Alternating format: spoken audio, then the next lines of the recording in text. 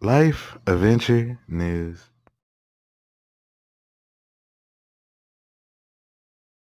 Much more dramatic videos show the fury of Hurricane Laura, giving you an idea of what winds of at least 130 miles an hour can do. This video was taken as the eye wall moved over Lake Charles, and that gust of wind just quickly flipped that RV onto its side.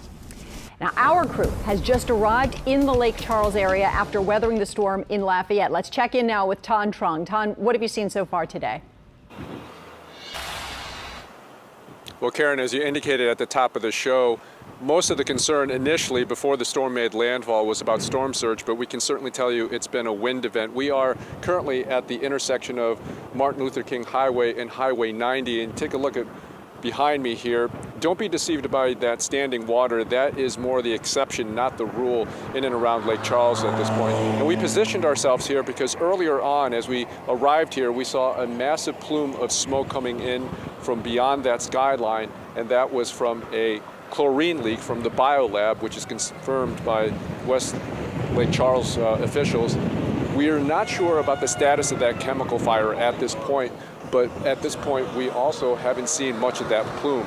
As we drove in further east on Martin Luther King Highway, we saw rows and rows of streets with downed power lines. We saw roofs that suffered major damage, trees that were snapped in half, downed trees as well, uprooted.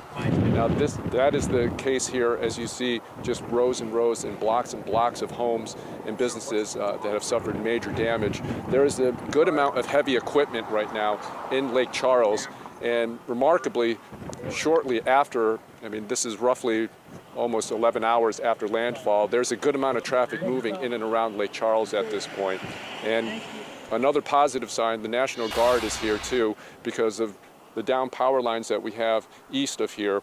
They're starting to kind of clear out one lane so people can get through, probably more importantly for the linemen to get in and also to restore power here. There is no power at this point. Cell service is very spotty. Take a look behind me. This is the Lord's Outreach Worship Center, and it was boarded up, but in fact, 30 people, roughly 30 people rode out the storm there last night. You can see some of the roof damage behind there. We spoke with some of the parishioners. This one lady has been going here for the past 18 years. She said it was by the grace of God that this church is still standing, because it was quite frightening riding out the storm last night as Hurricane Laura made landfall. We'll have much more on later editions of Eyewitness News and also on WWLTV.com. Reporting from Lake Charles, Tan Trung, Eyewitness News. Tan, I just want to make sure that we have perspective on that chemical spill. Chlorine is nothing you want to mess with. Did you say you can no longer see the plume? At this point, no, because initially when we rode in here about an hour and 20 minutes ago, that plume was very visible. Again, the wind right now is, I wouldn't say it's very strong, but it is significant. We'll get some strong gusts, but we do not see that plume of smoke. And it was very prominent, and we could drive, as we were driving along Martin Luther King Highway east, it was still dominating the skyline. At this point, we just came back to this position about 20 minutes ago to set up for this live shot.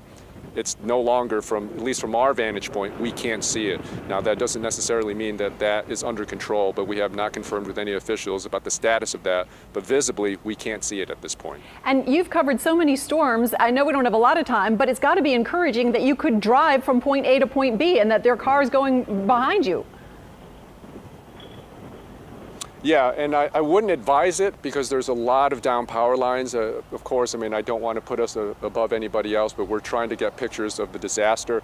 But we do see many people, and I don't think they're, first emergency or first responders going in here. We saw many residents, and this is where the danger also comes in after such a storm too, because there's no lights, no signals at the traffic stops, and there's a lot of debris and down power lines. We don't know how live they are at this point too, so it is quite dangerous, and this is where people can also get into trouble because we're getting a good amount of traffic in and around here. Karen. All right, Tan Trung reporting live from Lake Charles. Thank you very much. We'll be talking to you throughout the day.